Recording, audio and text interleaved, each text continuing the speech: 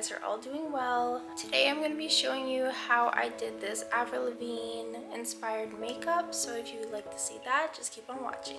Okay, so the first thing that I did is take my foundation. I used the Estee Lauder Double Wear Foundation in the color Porcelain, and I just applied that using my beauty blender, and I made sure that it's a little damp so the product doesn't like get absorbed by the sponge. A little more on why I'm doing this look. I've been obsessed with Avril Lavigne since I was little. I think the first time I heard her music I was probably 11-ish. My best friend actually gave me her first album CD, and then from there I've been obsessed ever since. So I kind of blame her for that, but I'm very happy that she showed me that because my life has been inspired by Avril Lavigne, and I don't know, it helps me through some tough times sometimes as well. From here I just took my powder and I just set my eyelids so it would be a good matte base to start the eyeshadow. Okay, so for the next step we are going to be doing some eyeshadow, her famous smoky eye dark eyeshadow. So the picture, I have a lot of pictures, but I think the one that I'm doing is this one.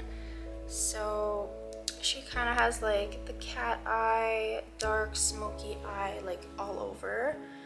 And honestly, in high school, everyone told me I used to look like her. Even the janitor used to call me Avril instead of my actual name. He didn't even know my actual name. It was pretty funny. But I used to do my makeup like this every single day, so that's probably why. And I always had really bleach blonde hair. And Avril had some blonde hair since like her third album, a little bit in her second, but mostly third and on. And yeah, I just loved her look and I just wanted to be her, so yeah, that's why I've been called Avril a lot in high school. Okay, the next thing is black eyeliner. Have to make sure that it's plain black, like the blackest black you can get. All you're gonna do is put it in your waterline. She always does this. And then I also added some black eyeliner to the top, and I did a little bit of a wing just because my black eyeshadow is not like super black, and I wanted something to make sure that my waterline and like the top of my eyelashes was super pigmented, so I added the liner there. And I know she doesn't always do this, but for this look I believe she did, and that's why I added it. Okay, so to complete the makeup look, all you're gonna get is some lashes.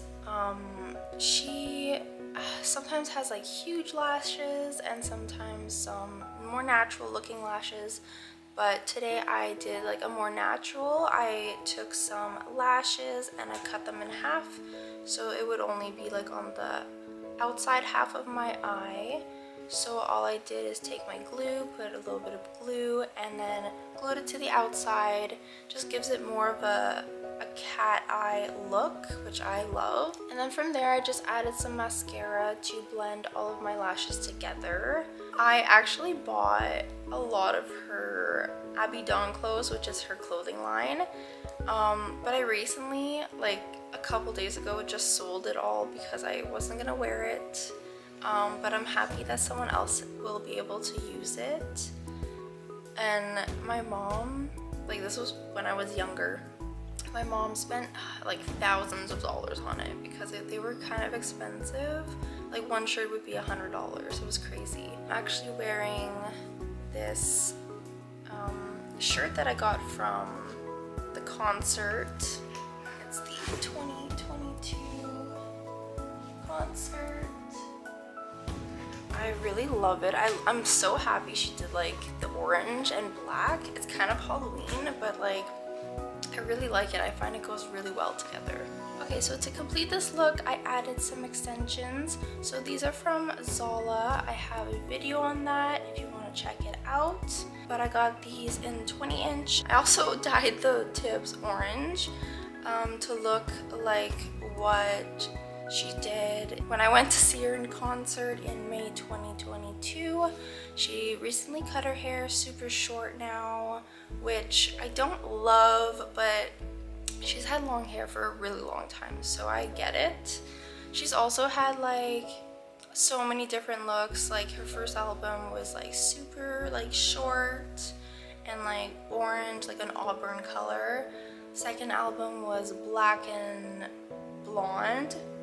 Third album was some like very bleach blonde hair with some pink, and then she also did blonde with some green, and then she went, I think she went like super blonde for her fourth. And yeah, she's just had a lot of different hair colors and styles for her albums, and I love this look. I love the orange. I'm so happy she did that.